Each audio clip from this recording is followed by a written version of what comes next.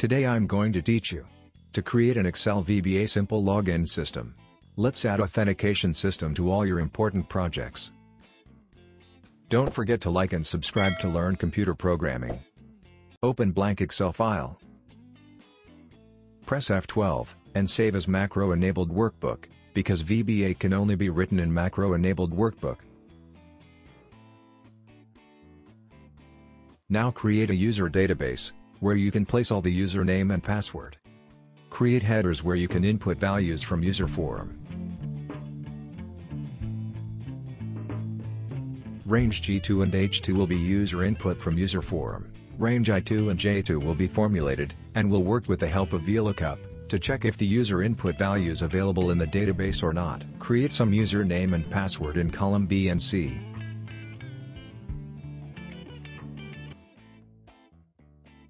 Apply VLOOKUP to check if the user exists in the database. If not, then it will return with #NA.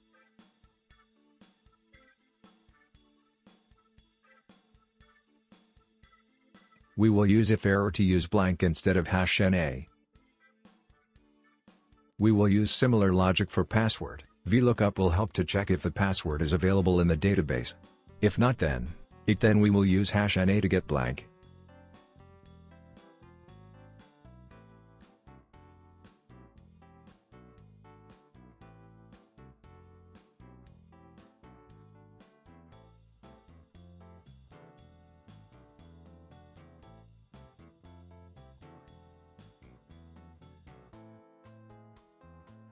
Password is always case sensitive, so we will use exact formula to check if the user input password is matching with the database. If not, then it should return false. We will use logical function to get success on true, whereas false will return failed output. Cell K2 will help to check if the user input username and password both are available in the database or not. If available, then the password is exactly matching. If everything is as per the database, you will see success on cell K2.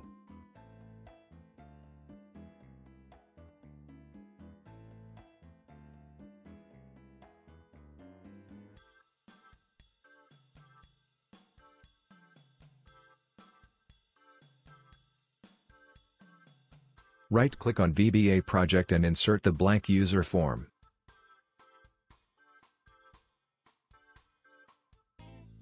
We will go to Google search and download the ready-made login page because default controllers are very basic for designing.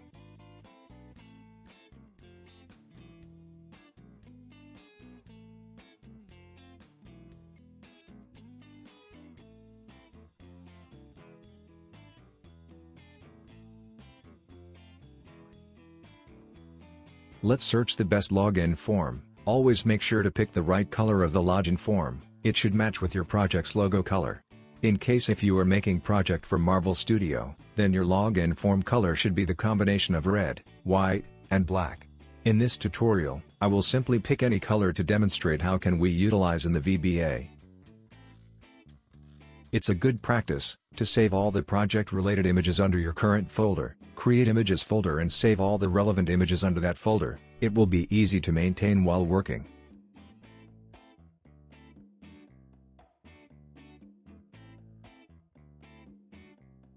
Login form is downloaded.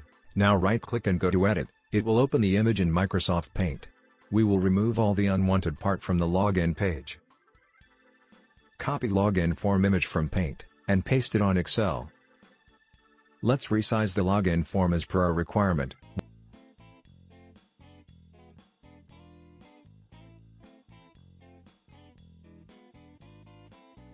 Once it's done, open snipping tool and capture the login page.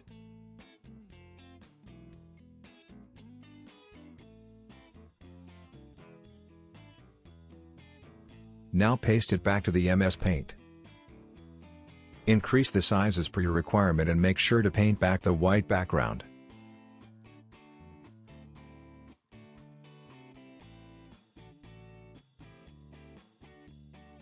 Remove unwanted area with the help of clone.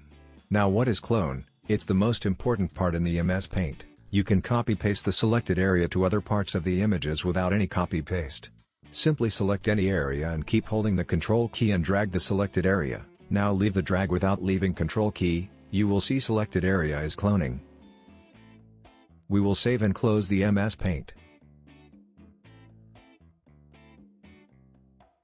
Go back to VBA editor and insert image control on user form.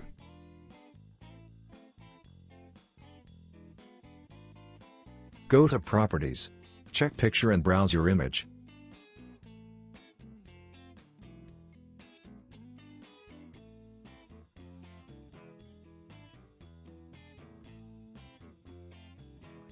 Change user form name to relevant to your action. We are creating login form, so let's keep FRM_login. It's a good practice to use similar naming convention for all the user form. It should always starts with FRM_. I forgot to remove username and password text. Let's go back to the image and open in MS Paint. I love cloning in MS Paint. It's so simple and powerful feature. Let's remove the unwanted area. It is also important to understand which are to be selected. If your selection is not matching with the cloning area, then the cloning area will mismatch with the color. Let me know in the comment if you want to learn cloning in MS Paint. Now, let's go back to the user form designer, go to Properties, Pictures, and browse the image. Now we have clear login form.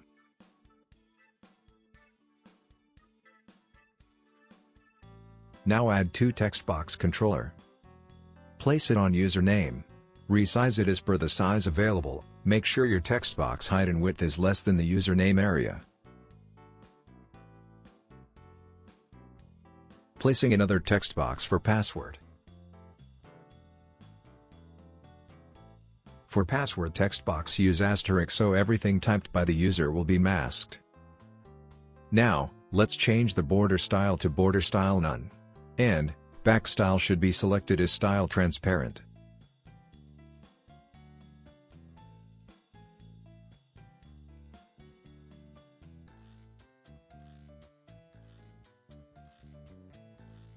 Now add label. Place it on sign on button. Resize it, so it should cover the entire place of sign on button. Remove caption and make it transparent like we did before, so it will allow sign on button to be visible.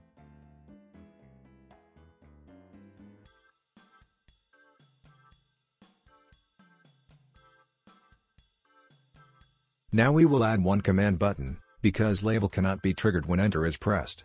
With the help of this command button we will allow user to trigger authentication function when they hit enter. Make sure to change the property of tab stop to false. This will not allow to activate command button when tab is pressed. We want to hide this command button under the form itself. Change default to true. This will allow command button to be triggered on enter. Default true means trigger on enter.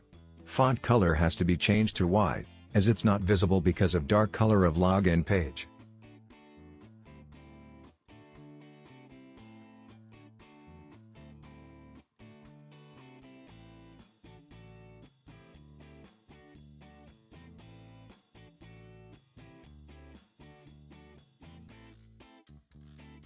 Let's start the coding. Double-click anywhere to visit code area. Create a new subroutine as authentication.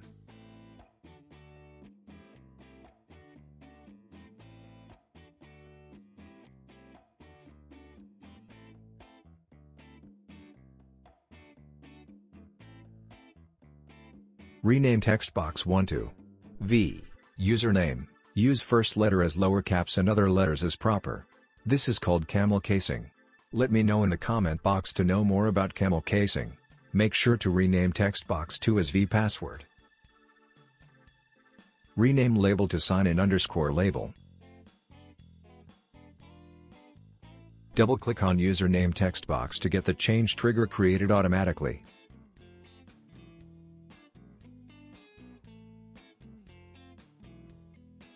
Let's rename the user sheet as sht_user. Now we have to send data from username to user sheet on cell G2. It will be auto-triggered when the text box value is changed.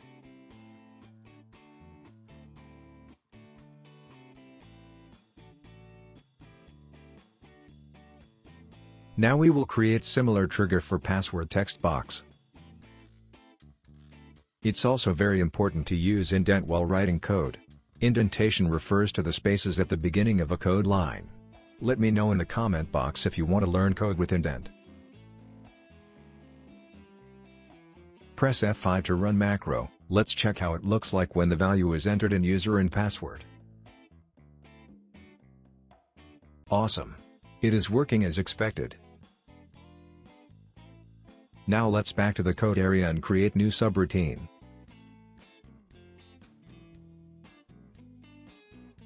I've used authentication as subroutine name. You can use anything, but make sure it is relevant to your action. Create any variable to store authentication status from user sheet. Auth is my variable, and I'm storing value from sheet user from cell K2, which is going to return success on correct username and password, whereas it will return false on incorrect entries.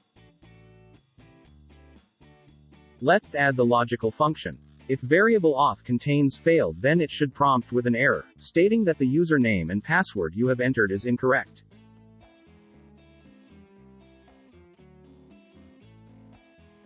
Exit the current function after the message box.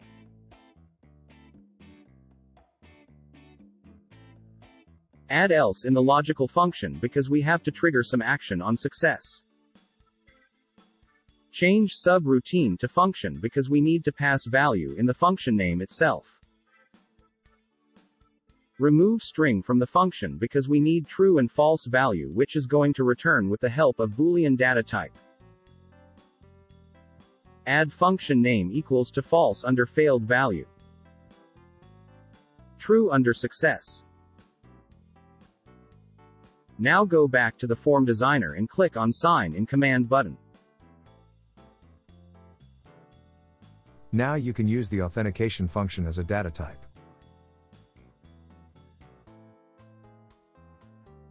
Right-click and add new user form, which is going to be your main landing home page or main CRM.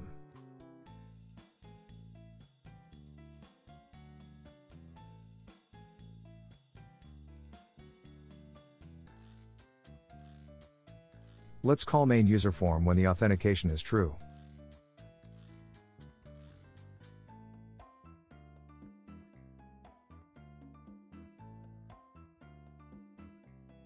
Make sure to unload the login user form before you call the main form. You can use as me, or the form name, so here I've used me, because I'm writing in the user form itself, so I can use me. Let's add the trigger on sign in label too. You can write the sign in button name as the function and call it on label. Now hide the command button. If the user hit enter, our command button will be triggered. If they click on sign on, again our command button will be triggered. Now it's time to add validation on username and password text box. Detect with the help of logical function, prompt with the message box if the username is empty. Similarly, detect the password text box too, prompt with the message box if the password is empty. And make sure to exit function because we don't want the code move ahead.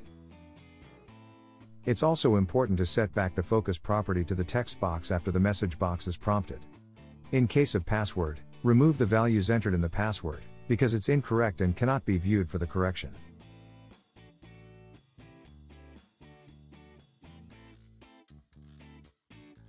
Now let's run the macro to check if the codes are working fine.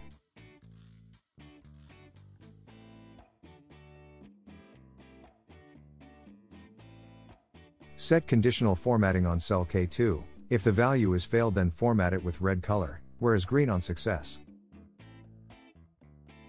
Now let's download some CRM image from Google for our landing home page.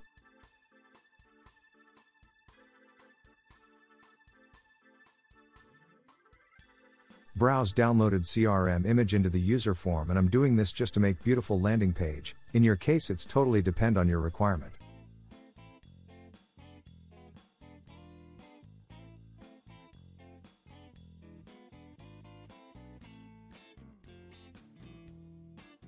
Now we will use user form activate event to welcome logged in use with the help of inbuilt function environ. There are many inbuilt functions available. Let me know in the comment box if you want to learn inbuilt functions.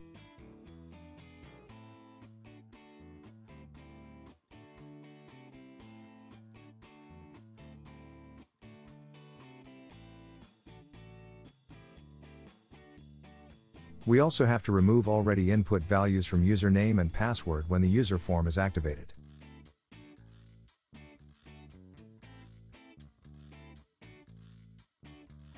Now add one more condition in the cell K2, which is our authentication status. Add if the input password is blank, then it should return failed value.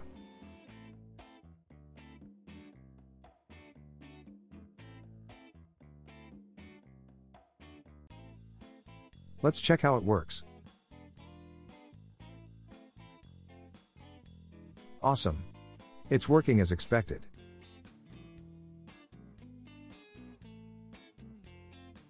Now we are done with the project. End-to-end authentication is working fine. You can use this login page and anywhere. Let me know in the comment box. I will share the file.